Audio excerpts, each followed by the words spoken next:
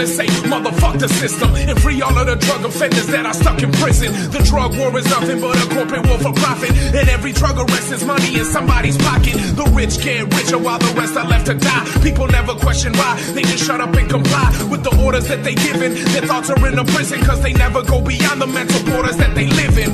Fear got them shackled in imaginary chains. Freedom's an illusion contrary to what they claim. Slavery's a catalyst for monetary gain, so the people that we choose to leave will never bring us change. Cause to be the president up in the White House, you gotta serve the ones who follow Adam White's house. And if you ever try to change and take the right route, they gon' let that thing bang and blow your lights out. That's what happened to Abe Lincoln and Kennedy. Any president that's for the people is the enemy.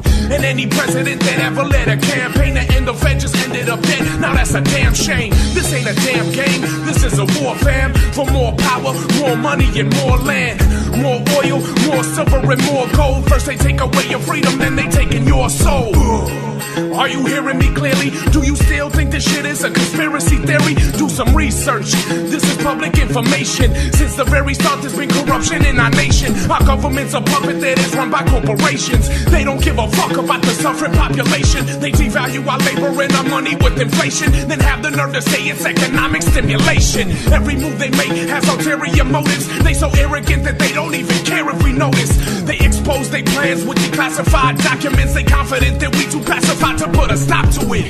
Shit, and maybe they right, but not me. Diesel automatics made for the fight. It's an ambush, guerrilla style, military general. Kill a child in a foreign land and you're a hero now. But kill a child here and catch a life sentence.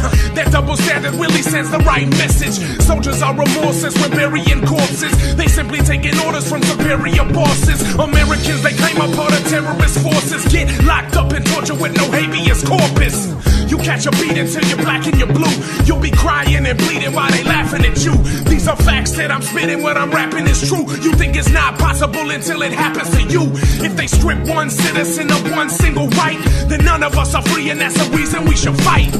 Now's the time for the people to rise and expose the truth behind the secrets and lies. Put an end to the elitists who treat us as slaves. They lead us astray, deceiving us with treasonous ways.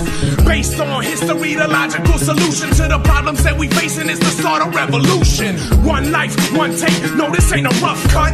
The dream is over, now it's time to wake the fuck up.